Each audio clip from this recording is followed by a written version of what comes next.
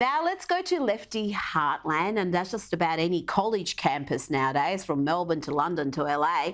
Here is Charlie Kirk remaining calm and polite as some lefty loses it big time.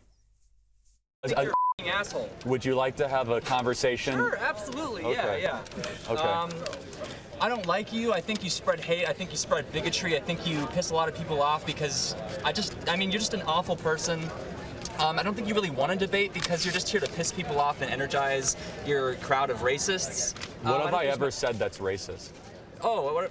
Can you name one thing? I'm Hispanic. Can I support Charlie? Can you name Does that mean anything? Can you name a second thing I've ever said that's racist? I think you're just trying to play a game, and I think this is obviously going to be used. What have I ever said that's hateful? I just want to hate you. You're awful. Get off my campus. When have I ever said anything that's hateful? Have a nice day.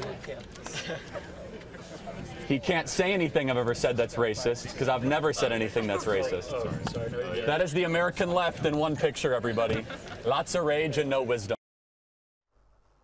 So he accuses Charlie of spreading hate and racism, but cannot name a single incident of Charlie actually doing that. He ignores the man of colour who says, "I support Charlie," and then ends the tantrum by walking off in a huff. And it's on brand for Lefty's losing it. He just ticks every box there for us, Sophie. He does, Rita. I mean, where's the evidence? He just stood there and sort of, well, I don't Get off my campus. Exactly, and then wandered away when he knew he had no argument. We've got some pro-Hamas rally to organise, presumably. I mean, give me a break.